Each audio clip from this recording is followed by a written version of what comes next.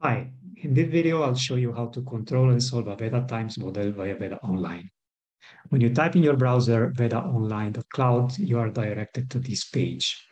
As a guest, you can access some of the views of Veda Online and navigate the stored models. For example, you can check the input data of these models, and you can also navigate the results of pre-run scenarios. But to synchronize and solve models, you need to log in. More specifically, you need to have a Veda Online account, as well as a GitHub account with GitHub Desktop installed on your machine, since all Veda model folders need to be located in GitHub to be used under Veda Online.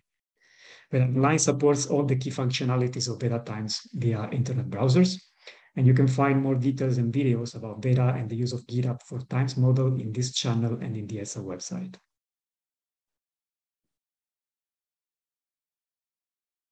Once you are done with registrations and you log in into your Veda Online, you should be able to see the main page, which looks like this one, with the model stored per each user. Let's assume now that you want to select one of the branches and create your own model to experiment with Veda Online. You have to follow some simple steps.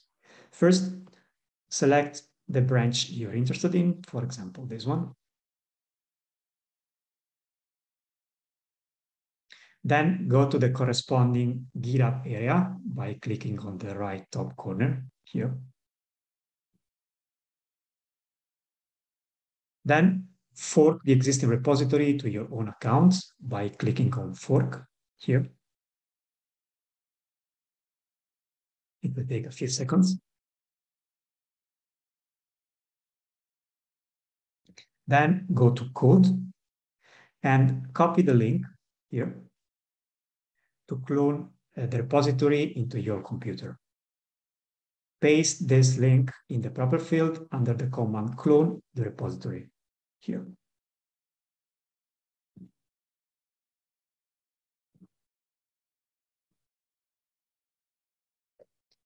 As you can see, by default, the local path in this case is C Veda models, and then the name of the folder, and then you can click on clone.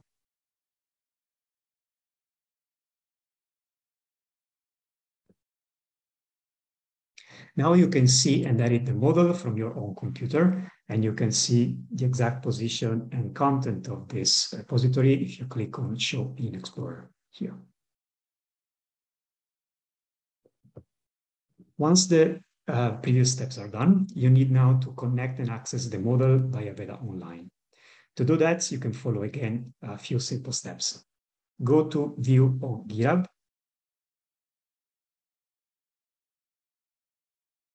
Click on Fork to select the forked model you want to control. And you see now that GitHub shows that this is the model forked from the original organization to my own account. Then move to code. And again, copy this URL. And this time, move to your Veda Online in the main page. Click on Create Model. And simply paste this link here. Click on Get Branches. And if you have more than once, you can select the branch you're interested in. For example, in this case, it's a demo.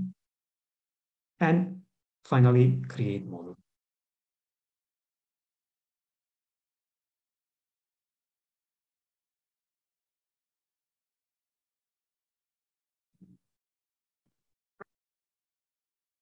Everything is completed, and you can now fully control the model via Veda Online. You can synchronize it, you can browse it, you can run it. So let's see how to do that.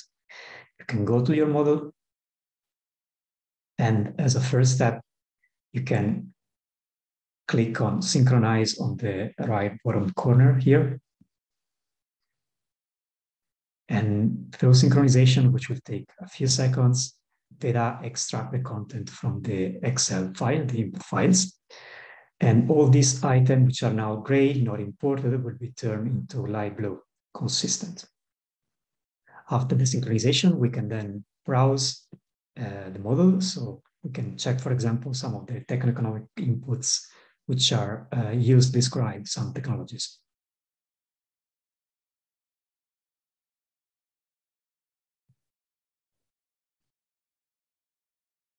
Sync is in progress, just a few seconds, and sync now is finished. We can just click on these boxes to hide these messages, and we can move to the view browse. For example, we may want to check the investment cost of new wind turbines, so we can call for the corresponding attribute and cap cost. You see here, investment cost for new capacity. And then we can call the process name, which corresponds to the new new wind power here. And then we can click on browse. So Veda returns the cost per unit of capacity for new wind power. And as you see, this value is assigned to both the regions of the model. 1,500 is the cost per unit of capacity. And if you move the mouse to this cell, you see the exact position. See the Veda displays the exact position into the input files. So this number is located into the subres called new text, tab ILC, cell I23. And after we have browsed and navigated the model, we can basically just go to the run manager, which is the view from which users can design and control the run and solve the model. And you see there are some predefined cases. You can select one or more than one of these cases and simply click on solve to start running this specific case. Now you see the Veda displays this message cases are running, solve is in progress. It will take 2-3 minutes to find a solution. But in the meantime, another nice feature is that you can go to job dashboards here, where you can see the previous activities for the previous days, for example. And if you click here on show log,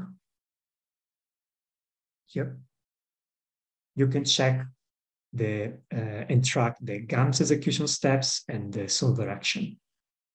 After the completion of the run, the results will be directly loaded and brought to the Veda component, which is called results, without any further action. So at the end, you will be ready to analyze the results. You can also cancel the run if needed here.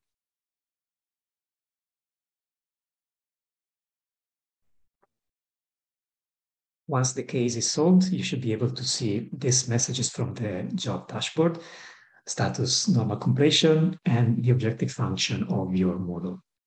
So now you're ready to navigate the results of this specific case study. But before doing that, you may want to make an additional run by changing some of the input parameter or even one parameter and compare the outcomes of these two runs.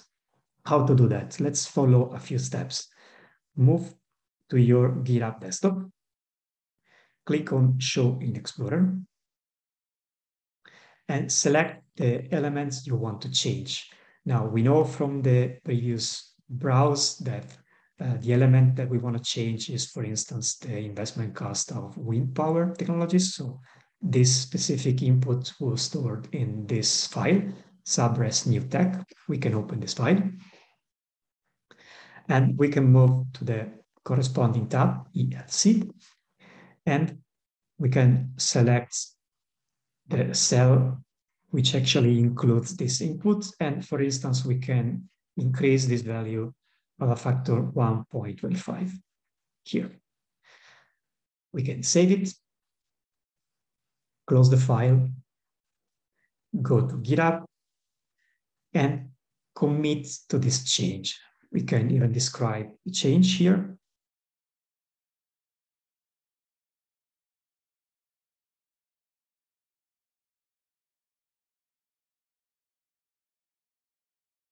Something like this. Click on commit to change and push origin. Once this is done, we can move back to Veda here, and we can refresh In this case, Veda will spot that some differences exist between the previous version and this version, in particular in this file. And this calls for a new synchronization of this model. So we can click again on synchronize here. Again, synchronization will take just a few seconds. And after the synchronization, we will be able to rerun the model with a different subject to a different assumption, in particular subject to the idea that, or the assumption that wind turbine costs more than in the default case. So once the sync is done, we can again click on these boxes to close them. We can move again to the run manager and create a second case study, which actually inherits the entire elements of the previous one, so of this demo as 12, but this specific number that we just changed. To create a new case, we can basically simply double here, name this case differently, for example, test 1. Keep all the other assumptions, click on save. This is now saved. And this specific new case can be now run. So we can click here and solve.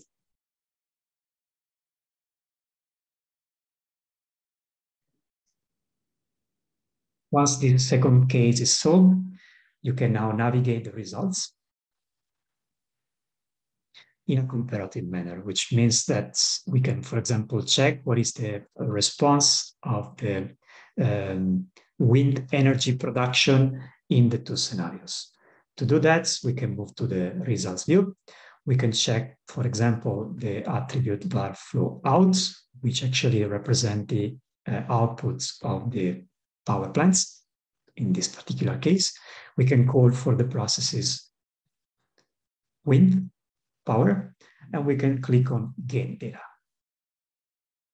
You see that Veda returns the information of the activity of these specific processes, the existing one and the new one, for the two regions in the two scenarios that we have analyzed. We can manipulate and play with this table. For example, we can just get rid of this region, which means we can sum up the information at the level of the system and not without any specific breakdown at the regional level. And we can also move the process column header here to see simply the total production of wind energy in the two scenarios by periods. And we can then check, for example, this line chart, so we can visualize the response of the model. And you see here, which is very, very evident, that when we increase the investment cost of wind turbine by assumption, we get as a response a significantly lower penetration of wind energy into the system. So this is a simple way to see how the model responds to a different assumption against a default assumption. So that is all for now. Thank you for watching.